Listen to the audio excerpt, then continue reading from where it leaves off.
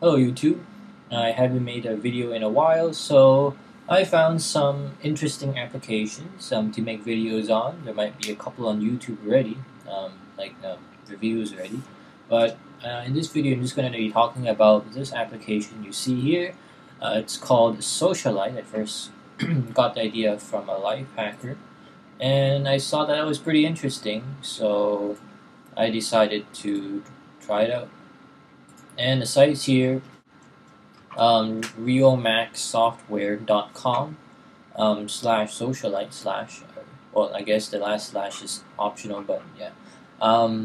But I'm gonna put this link in the description, so there's no need to hurry and copy it down.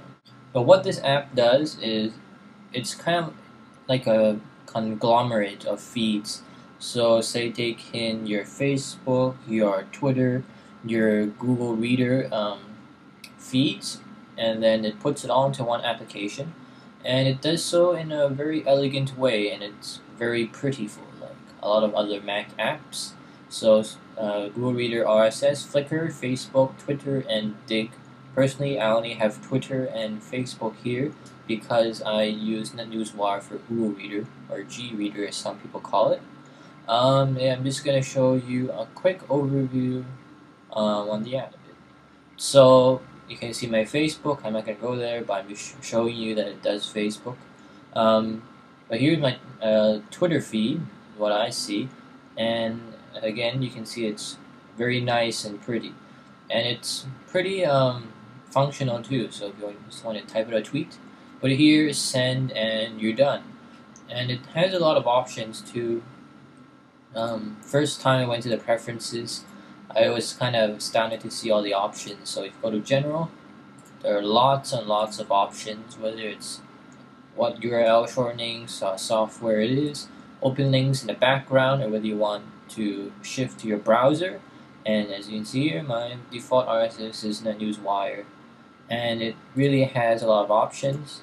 Font size, I turned mine to large because I think that the normal is way too small, but it's up to you. And refreshing time, so there are really a lot of options, and this does do Growl integration. So if you use Growl, which I'm sure a lot of you do, like Mac users, this does integrate with Growl. It has shortcuts that you can change at your whim, and this is the heads-up display, which I can show it right now. So this is the heads-up display. You can even send tweets out from here, but I personally don't use this. I just stick to the main application. I guess some people might find it useful. And there's quick send, update. I'm not going to show that. And there's Twitter. These are settings specifically for Twitter, and there are settings specifically for Facebook, as I have added Facebook. There's Instapaper, so if you want to bookmark a link on Instapaper, or save it in Instapaper, not sure what the right term is, you can do that. I actually have it set up just to see how it goes. I personally don't use Instapaper very often. I like bookmarking my websites, or sometimes Evernote, but not really. Here's a photo upload. If I enable it, it supports TwitPic, Ember, and Mobi Picture. I haven't tried any of those, so I don't know how it goes. But that's just a general overview of the settings. So again, it's very elegant, and for each post there are multiple options. So here there's the Instapaper. You can unfollow, search for user, profile peek, add to address book, direct message, and if you double click a lot of these, it actually opens up in your browser, which is good and bad. I actually would prefer if it just showed here, but it is possible to, for example, show a profile here. So yeah, as you can see, guys, follow DRBUK. He does not pronounce it Dr. Ru. Yeah, it's DRBUK.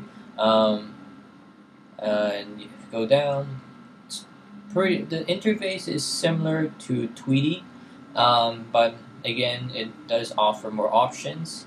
It's not as simple and elegant in a way as Tweety, because there are lots of icons here. Lots of options here, retweets, mentions, messages, favorites. So you can just go on and on and on.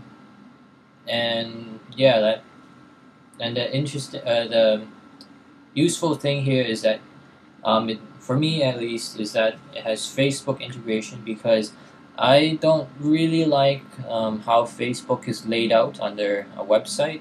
So the first option I tried was the Microsoft Silverlight client for Facebook, but I didn't really like that. So I actually like the Facebook integration here. I'm not gonna show it to you, but you can probably check it out for yourselves. But it's pretty nice, and this is very customizable, not in form, but it has a lot of options you can use. You can even just use this as a normal Twitter client. It's pretty useful. Yeah, it works as a Twitter client, but yeah, the main purpose that the developers want it to be, I guess, is as conglomerate for maybe Twitter, Facebook, and other services. So this is just a really quick overview. I cannot go over all the settings and options you can use. There's also an interesting feature in Socialite that I have not seen in Tweety, which is the Twitter client I used previous to this application, and that is called Profile Peak. What it does, and you enter, say I want a profile peak of DRBUK, enter, and it is now in the sidebar. So all of his tweets and his replies are going to be here. So it's all in the sidebar. You can keep making multiple profile peaks of other people, and so in a way it's like a filter. And when the timeline is like the whole feed unfiltered. And just a small note, how you delete this is, for example, you go to edit, delete current container, and then it's gone. So you can do this with anyone, and it's just a short note on how you can kind of filter out your feeds, or if you read a lot of feeds from one person, you can just kind of go there instead of going to the main feed and reading everyone. So just a small tip. And this app is technically free, but you just see like a little ad here, kind of like Tweety was before, except Tweety was inside the feed itself. I guess in a way it's like NetNewsWire, but it is free for download, so download. And I'm not sure how much it is if you buy it. I actually got mine for free because I think a couple days ago they were doing some advertisement for the app, so that one day was free, and I downloaded it on that day. Got my license key, but it costs 32.38 Canadian. So it is. I guess I wouldn't mind if I actually had the ad version. I don't think it's very intrusive, but if you really don't like the ad or you want to support the developers, it's nice to get the paid version. So in the end, just a quick overview, very quick overview of Socialite, this app here, and that's about it. Yeah, thanks for watching.